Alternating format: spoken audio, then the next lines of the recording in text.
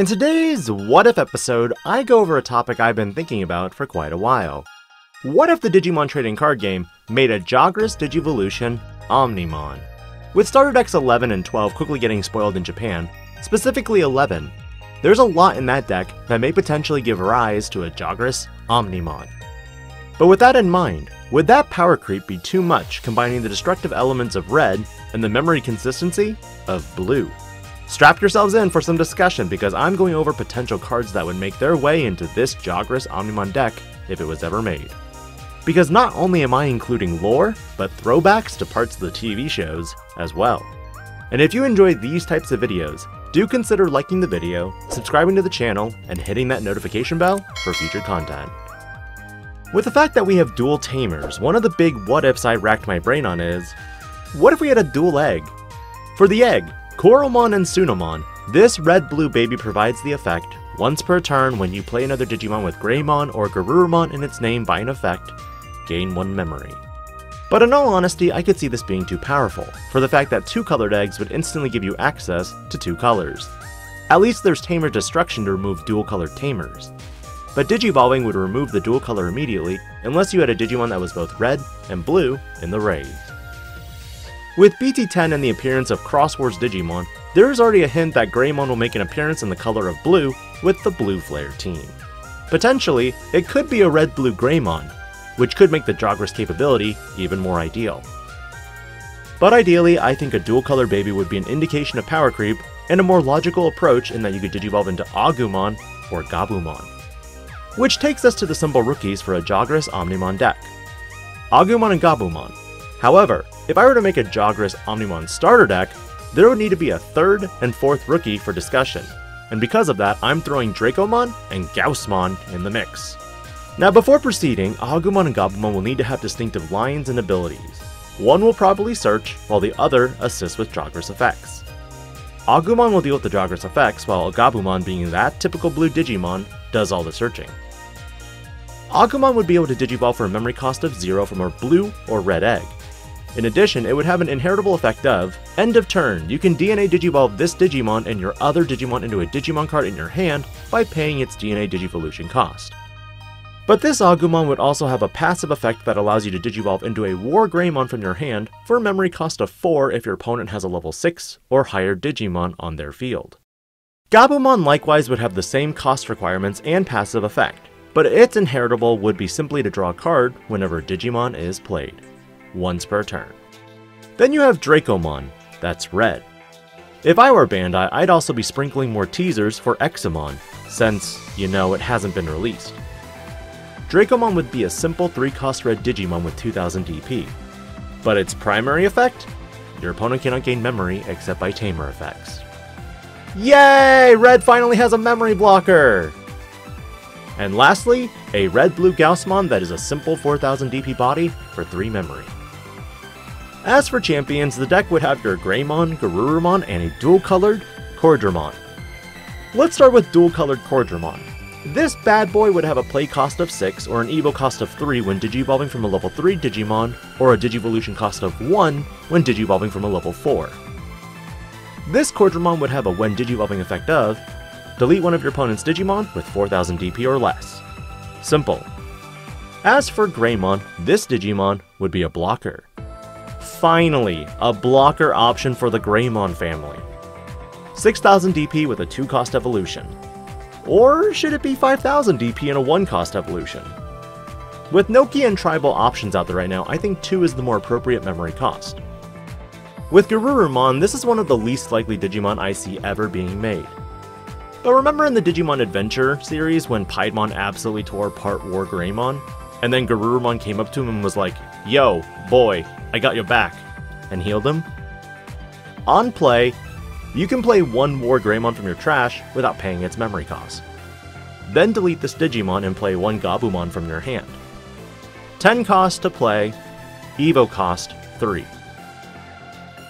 Which means for ultimates there are only 2 options, Metal Greymon and Rare Garurumon. For Metal Greymon, his Digivolution cost would be 4 as normal with a play cost of 8, with an inheritable of, if this Digimon has Greymon or Omnimon in its name, it doesn't activate security effects on option cards it checks. As for Were Garurumon, only a 3-cost Digivolution and same play cost. As for Inheritables, when attacking, once per turn, if this Digimon has Omnimon or Garurumon in its name, unsuspend it. These level 5s are primarily to give support to the level 6s, that way you can at least Jogress into them. For level 6s, you'd have the standard War Greymon and Metal Garurumon in the deck. For War Greymon, it'd have a Digivolution cost of 3 and a play cost of 11. Your turn, once per turn, when a blue Digimon is played, this Digimon gets Security Attack +1. When attacking, reveal the top 3 cards from your deck, then you may play one blue Digimon card with a play cost of 8 or less without paying its memory cost. Place the remaining cards at the bottom in any order.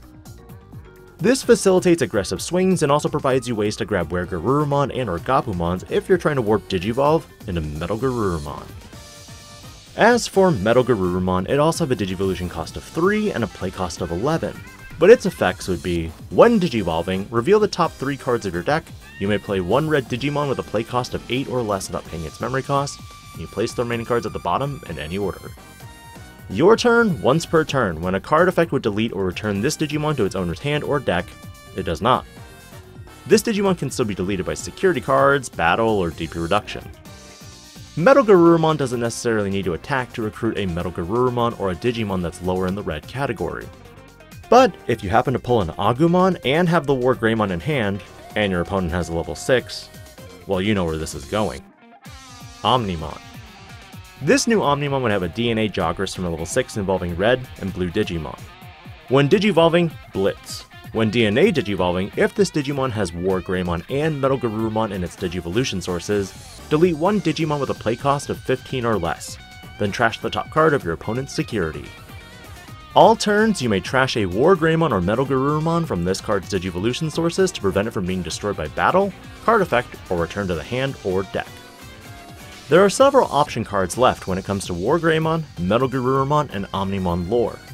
Unfortunately, Gaia Force, Kokaitis Breath, Great Tornado, Grace Cross Freezer, Transcendent Sword, Supreme Cannon, and All Delete have already all been used. But with the current number of cards right now, I only have one slot available anyway for options, if my last card is a Tamer, which boiled down to Draymon Cutter since we can't use the word killer, Garuru Tomahawk, and Double Shot.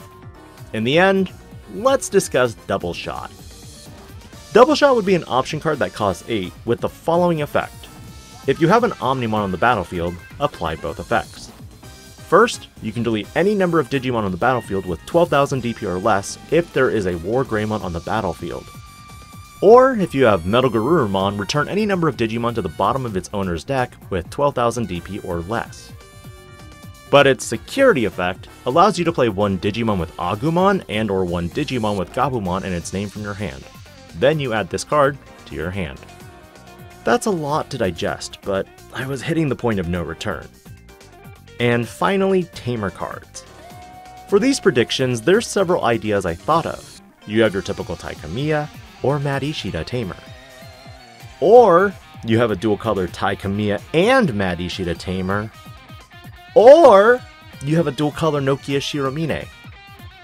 But again, since I'm limited to only one Tamer, I thought it'd be best to go with Nokia Shiromine. Similarly to Davis Motomiya and Kenichi Joji from BT8, this Nokia Shiromine would have the following effects. Start of your turn, if you have a red Digimon in play, gain a memory.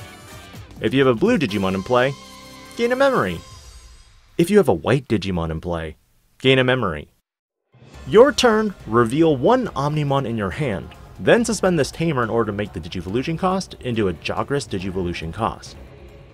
This basically converts every Omnimon into a potential Jogress Digivolution, whether you want old school board removal, Blitz, or the new Omnimon I propose. Final thought wise, if you take into consideration every card I've mentioned in this video, this could be designed as a starter deck for the future. Make it happen, Bandai. Do it. Do it. But I can also see a lot of potential cards that could make this deck extremely, if not too powerful. What are your thoughts on a Jogress Omnimon deck in the future? Does it scare you or excite you that there could be multiple color crossing capabilities?